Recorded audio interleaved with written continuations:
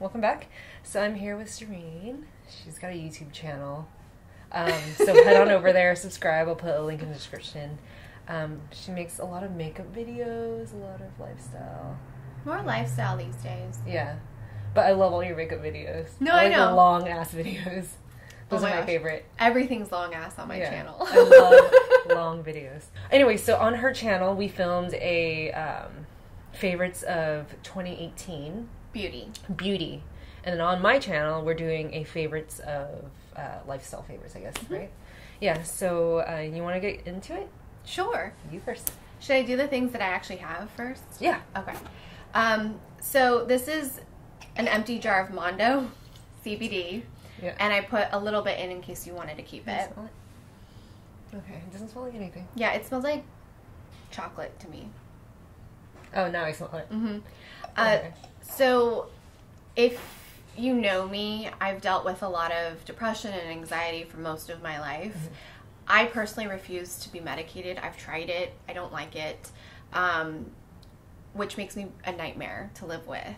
So I'm being completely honest, and like I didn't realize how much of a nightmare I was until I started microdosing daily with CBD. And I was very against it too because I came up in the whole DARE program, and CBD was like marijuana. Marijuana was like the gateway drug.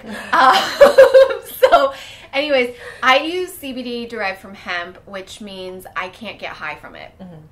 And Mondo, I didn't realize how much it had changed my life until I was out of it for 2 months because I was still microdosing with other forms of CBD. Mm-hmm. But for whatever reason, this blend of CBD keeps my anxiety away. Like I put a scoop a day in my coffee, and it really just helps balance my mind in a way where I'm more able to process what's actually happening and kind of like decide whether or not I'm going to freak out or let it get to me the way it normally would.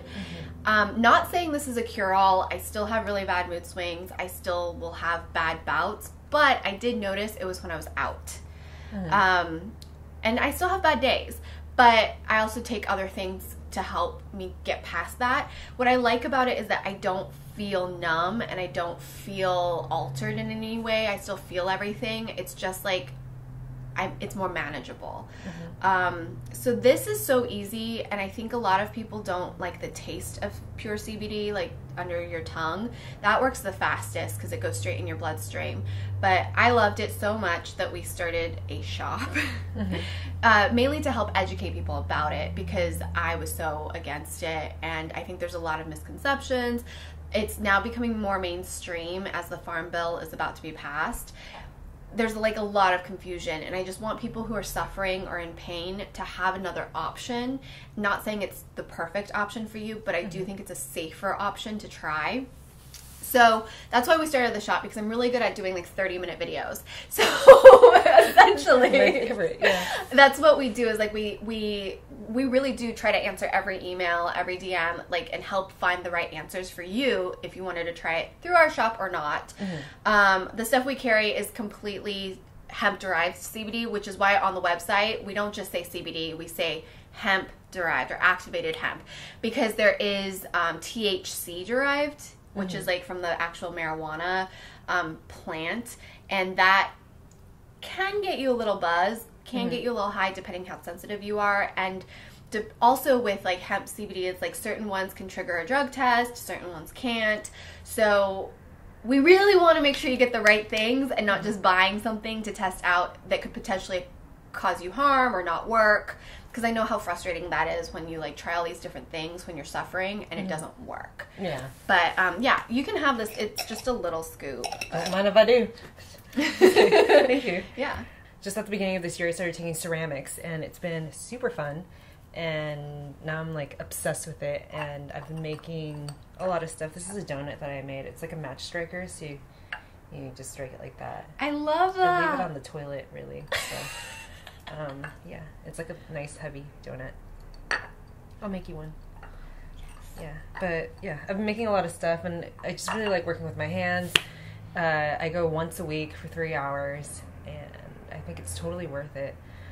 Next year I'm going to try and do more, so I actually signed up for classes in different locations just to learn Different techniques? Well, just from different people in general, Okay. you know? Because everyone's got their own way of doing things. So, yeah. And I need to find something like that. do that! Really? Yeah. Okay. You should. It's so fun. I'll try it's it. so freaking fun. Yeah. I think it's important because, like, my hobby was YouTube. Yeah. And now it's not a hobby. It's Yeah. a job. So I've been kind of lost. Yeah. Do you know what I mean? Like, I'm like, what am I going to do Yeah. for fun? Yeah. But this is still fun, I think. No. I mean, like, YouTube is still yeah, fun, it's, I think. don't get me wrong. I love it. But it's like, well, you need a creative outlet that's not... That's not something that you're pressured to put on schedule, I guess. I get it. I have a book. It's called Educated, a memoir by Tara Westover. Mm-hmm. I don't typically like memoirs. I could not put this book down. Like, I could not put it down, and I could not stop talking about it. It's about this woman who grew up with survivalist parents and lived in the mountains as a Mormon, and so she never saw a doctor. She didn't even have a birth certificate or anything like that. And she goes on to, she didn't ever go to school either, but she tests in and gets into college because of her brother, her older brother, who was like, I think you should try college. And then goes on to, like, study at Cambridge and Harvard. Yeah. And it's so beautifully written. Because, you know, sometimes, like, I feel like academics can write just to write. And I'm... Sorry. Yeah. The perfect timing. Where you're like, okay, move on. But it's, like, it's perfectly written. Like, it's so beautifully written, so captivating, so interesting. And I love how she talks about all of these things that she encountered, which someone could easily blame their parents or blame their situation. But she doesn't blame anybody. She kind of just is like, this is how it was. And all this happened so that I'm here now. Yeah. And it's so good. Nice. So if you haven't read it, I really recommend reading it over the holidays. I've been crazy about incense this year. So I have like I actually keep it like this in my apartment. No joke. And then I'll just go through and burn one or the other. Ooh, something smells really good. It's probably this that smells really good right now. The rope incense. Yeah, what? Because they're super fragrant. So they come out like... I mean, usually comes out easier, but it's just a rope that they roll up, you know, like that. And So you burn how do you burn it? Oh, so you leave it on a dish. Okay. And then, like, flat like this. And you burn it like that. And then there's also... I go to this place called House of Intuition. And it's in Highland Park. It's on York. So it's just right down the street. And it's... these are super cheap. I think it's $20 for... I want to say, like, $2 or $3. Yeah, and it smells really good. You can pick your scents. And, yeah, just have a ton. I love the way this smells. It smells like... Keep it. It's yours. Thank you. Try it out and see if you like it. This is a bit smokier. I love this one. Yeah, sometimes, like, I don't want to, like, when you enter a room and you just, like, it's a cloud of smoke, you don't really like that, so, or I don't really like that, so this one is smokeless. Smokeless organic incense, and it's from Badha. Is that Badha? Yeah, but this is kind of expensive. I think it's like Well, look at that $30. packaging. Yeah. I feel like that's what you're paying for. But look, it's Those smokeless. are pretty. It doesn't have a stick. So sometimes I stick it directly into a plant that's like moist at the bottom. So and then it'll just burn. And Can I smell that one? Yeah, this one smells really good too. Oh wow, Yeah. it's like very floral. I feel like. Oh, I love it. So this is my pain salve. It's 500 milligrams CBD. I know CBD is like really prominent in my life, but I've tried a lot. I've tried a lot of pain salves, and I even tried like a couple really famous ones that are going to be available at Sephora and other places. I've injured this part of my neck 3 or 4 times this year. I guess it's because I'm 30-something years old. I don't know what it is, but the first time I injured it, I couldn't move for a week, and I used a CBD patch, and that really helped the healing process. That was actually what put me onto CBD, because I was like, oh wow, this like really works. But the patches are $14 a piece, sometimes $16 depending on the tax. That's a really expensive like patch habit. So, patch habit. Yeah. So I tried out a bunch of different balms. This one is my favorite, and we actually like labeled it with our shop name. So we get it made for us now. It's so good. I injured myself again this last week, and I tried this more expensive, fancier version, and Chris massaged it in and did everything, and I was like, I'm still in pain. Like, why am I still in pain? So then a few hours later, I put this on. Immediately I had mobility, and I put it on again before bed. I woke up and I was fine. It's still a little sore, but I'm able to sit on the floor. Like, I was able to work out yesterday. Also, my friend had a really gnarly bee sting that was swollen for over a week. She came over and we rubbed this on her, and within an hour, she took a photo and sent it to us. It was flat. Whoa. Yeah, it is minty, so don't put that on your face or any open cuts. I have a non-minty version that we're working on for, so I sliced my hand open on Monday. I put that thing, and it's already like sealed. Nice. So the reason CBD works for pain is because we actually have a lot of cannabinoid receptors on our skin, so you can target treat pain with CBD topically. Also, this has turmeric in it and a couple other anti-inflammatory, because CBD is anti-inflammatory, but this has a lot of other, I forget what it is. Ginger. Yeah. Anyways, it's Leaping Bunny certified, cruelty free. I got this at the beginning of the year, like in January last year, or this year, yeah. I got this at the beginning of the year. This is a Carl Auböck foot. I got this at County Limited, and it's, I don't know, I just thought it was like so cute and everything. It's adorable. And, yeah, and it just brings me joy, and I touch it every day, and I actually use it. I put it in my bathroom, and I use it as a facial massage tool. So, yeah. It's the perfect shape. Yeah, I know. Because it has the arch in the foot. Yeah, and if I have like puffy eyes or if I'm hungover, like it really wakes me up, and it just feels so good, and it does retain the cold. So oftentimes whenever I'm using like rose quartz or like a gouache tool or like just... They get warm real fast. They get warm really fast. So if I'm doing one side of my face, it just doesn't stay cold. So I can really just... It feels really good, and it feels really good on your eyes too. My next favorite thing is at home, because I forgot it, but it's the hydro flask. So because of my diet and just because of life, like I don't drink enough water typically, and I drink a lot of coffee. So all my water bottles, I realized I was so lazy at filling it up. So I bought a 32-ounce hydro flask so that I knew I only had to fill it up 3 times a day. What color? It's white. Nice. Okay. And it has a straw. That's really important to me. I like straws. Yeah. And I switched all my straws in the house to steel straws, and then my water bottles like don't, you know, they don't like go in there and stuff. So this comes with its own straw, and I just bring it with me everywhere except today. But I fill it up at the gym. I fill it up in the morning. It's always on my desk, and it makes it so much easier for me to get the water I need. Yeah. And I only have to fill it up twice a day. Nice. So, because I wake up with it full, and then I drink it, and then I do it 2 more times. Yeah. But it's so good. I don't know why it makes such a difference to have like a water bottle. Yeah. That's like it does. Yeah. Like I have a Nalgene. I had a hydro flask, but I left it at someone's house, and yeah, I really miss it. I need to get another one. The only thing though that I will say about the hydro flask is that I drink my water room temp. And most places offer cold water only. It's why I like my gym. It's not cold. Oh, so they give you, like, ambient water? Yeah. I go to a fancy gym. Yeah.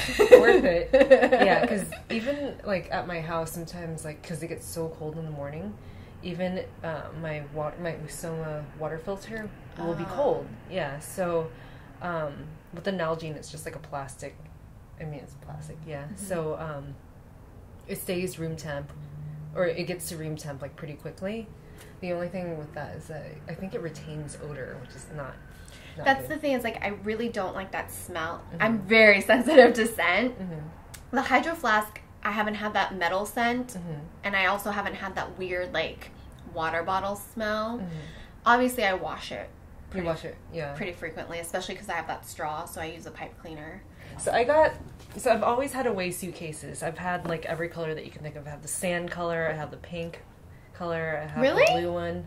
Yeah, but I keep like lending it out to people because all my friends like to travel and I love my away suitcases so much. Anyway, I went on a trip with Maddie over the summer. Oh no, actually early fall. And I got this one, which is the aluminum one. It's just so touch nice. it. I love it. It's such a crazy...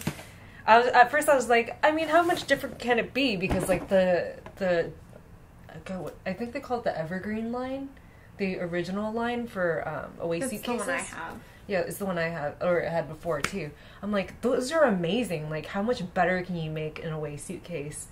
But this is phenomenal. Why is it so much better? It's not like a crazy amount better, but it's just like there's little perks to it. Okay, I have to see these perks. So there's 2 of these now, so you can secure it, so you can have 2 different codes. Yeah. Why do you need 2 codes? I don't know. Maybe you might need it. So for the carry-ons, either size. I always kept the smaller carry-on because I don't really carry that much stuff. But they both have. I need you to do more packing videos. Packing videos? Yeah. Well, I just don't change my clothes that often. So I feel like most people pack a lot of clothes. I go through all my clothes. I know, every time I but travel. I need you to do it still. Yeah, I will. And then I want to see what you wear on your trip. Oh, I always put like this because sometimes even if you have a carry-on, sometimes they're like, oh, we don't have space for it or whatever. And then so many people have away suitcases now, so if you end up like having to pick up your someone will grab it. Yeah, someone will grab it by accident if it's like a generic car. Chris almost did it. Like, he was at the thing and he like started grabbing someone's luggage and he was like, oh my gosh, I'm so sorry. Dude, I have a pink one, and someone grabbed it and it was a dude, and then I'm like, what? And then he's like, oh wait, this isn't mine because I have this. And I'm like, dude, you're sketchy. But he pulled out his, and it was pink. It was pink too. Okay. He's like, I got this because like it's different. It's different, you know? Yeah. Anyway, so there's that. The inside, I think they actually updated the inside on all of them, not just the aluminum body. I got mine this year, so maybe we have the same inside now. No, that's different. Yeah, mine's already fully packed, but I love that you're ready to go. Yeah, well, they updated the inside a little bit so that there's more storage. I'm all about away suitcases. They're amazing. Oh, and they came out with new backpacks and bags.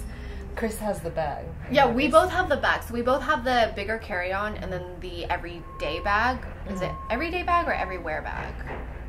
It might be. I have no idea. Whatever. It's the bag that sits like perfectly on top of the carry-ons. Yeah. They're so good. And I am not a good traveler, and these bags are so good. Maddie has that too. She loves it. The bag? Yeah. Well thought out. They're guaranteed working condition for life. Yeah. It's so crazy because the first one that I ever bought, the first away suitcase, the battery didn't eject.